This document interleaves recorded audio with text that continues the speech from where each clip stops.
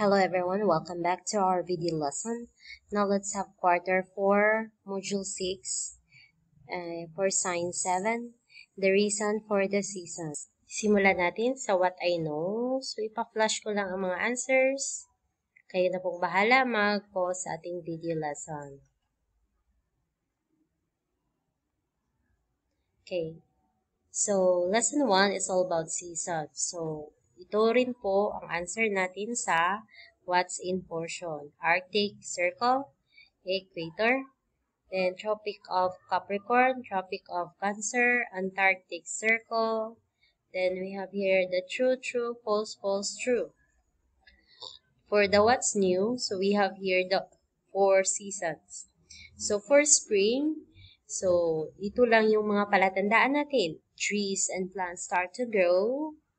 Many animals have their babies in spring. Then summer, fruit grows on trees and plants and young animals grow bigger and stronger. For autumn, we have leaves change color and fall from the trees. And during winter, it's called sa hibernation kasi nga malamig. And itong ibang animals find places to hide and sleep.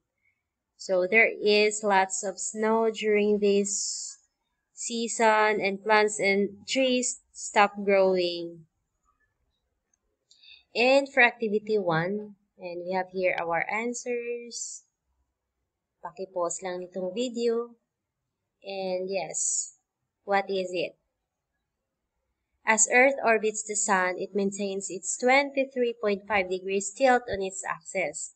Among the obvious effects of this tilting is the way the sun's rays are focused on places on Earth, which brings about the changes in seasons on Earth.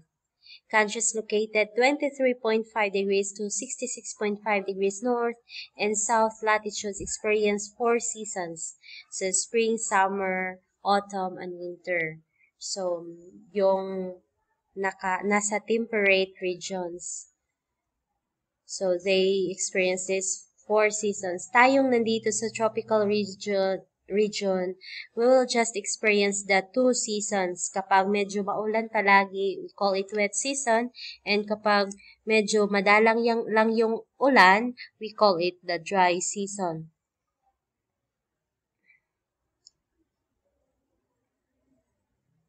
Alright. So, kapag po during December 21 to 22 or 22, winter po sa north of the equator and summer of the south of the equator. So,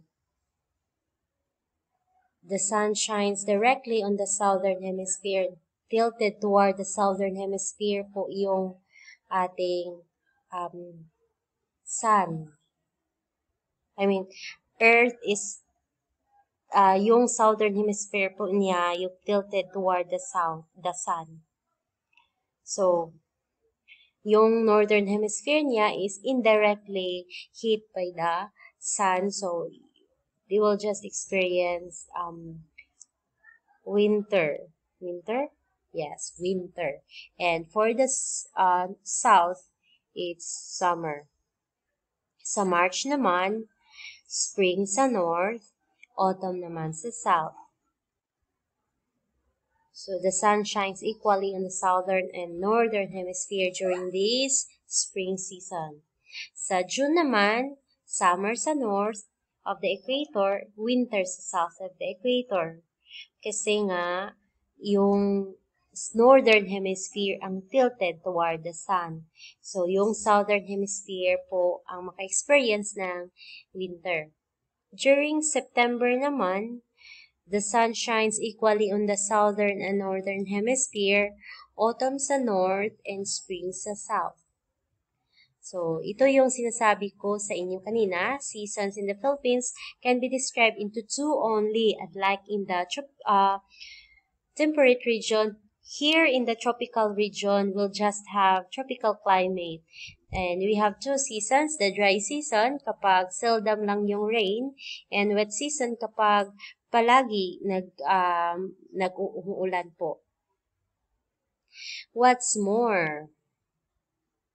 So, Okay? Kayo na lang po mag-answer dyan.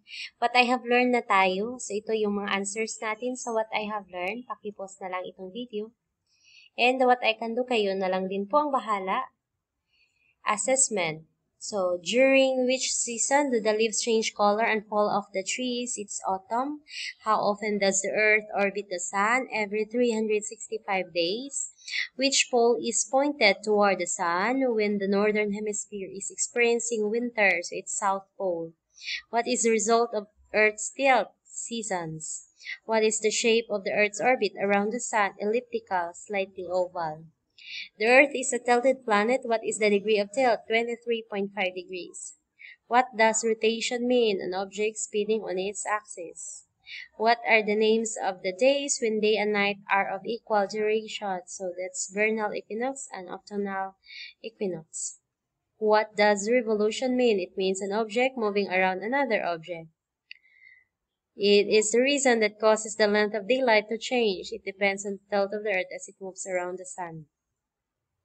Which of the following best describe the tilt of the Earth during the spring and fall equinoxes? So the Earth is tilted neither toward or away from the sun. 12. Which of the following best describes the tilt of the Earth when it is summer in the southern hemisphere? The Earth is tilted away.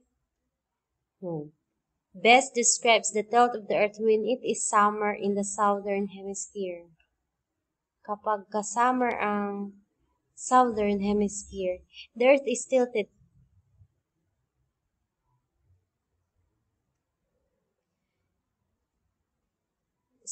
southern hemisphere. Maybe the Earth is tilted away from the sun. It could be the north is tilted away from the sun. Kasi si south yung tilted towards the sun. Which diagram shows the illumination of the Earth in North Pole during the first day of summer? It's letter A. While Anna is enjoying her summer vacation, she noticed that during summer, the sunrise is earlier in the morning compared to other months of the year. Can Anna enjoy longer daytime during summer compared to any other months of the year? Yes, because during summer, the sun rises early and it sets late.